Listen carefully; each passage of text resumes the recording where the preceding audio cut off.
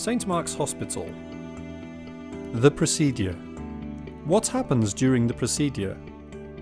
In the procedure room, we will ask you to remove false teeth and glasses, but hearing aids should be left in.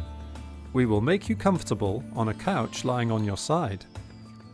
A clip will be placed on your finger to monitor your pulse and oxygen level. For some patients, you may also be given oxygen through a small tube placed just inside your nose. A spray to numb your throat or a sedative is given to make the procedure easier. A gastroscopy is only minimally uncomfortable and sedation is not required.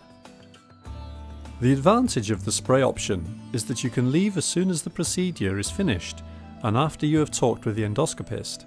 You may resume your normal activities such as working and driving. You'll be fully aware of the procedure and most patients find this acceptable. If you have a sedative, we will give you an injection into a vein which will make you feel relaxed and sleepy but won't put you to sleep. This option means you may not be aware of the procedure and you won't be able to leave the unit until you have recovered. We will put a plastic guard into your mouth so that you do not bite and damage our scope. The endoscopist will then gently insert the endoscope through your mouth and into your stomach.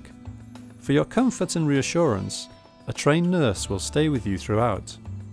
As the gastroscope goes through your mouth, you may gag slightly. This is quite normal and will not interfere with your breathing.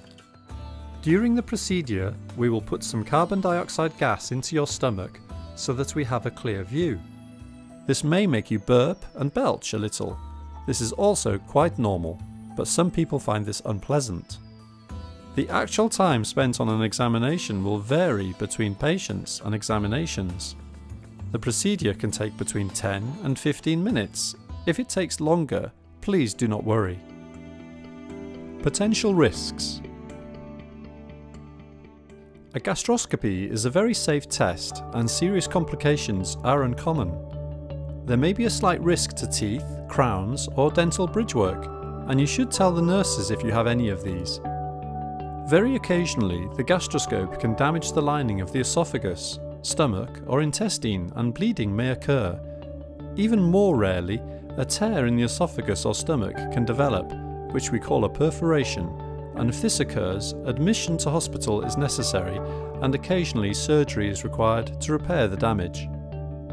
Delayed complications can occur up to 14 days after your procedure. If you are travelling in this period, you must check your travel insurance provides adequate cover. Another rare complication is an adverse reaction to the intravenous sedative medication. Occasionally the test may be incomplete or abandoned altogether. This can happen if you find the procedure too uncomfortable or for other technical reasons. When this happens, the test may need to be repeated or we might suggest an alternative procedure.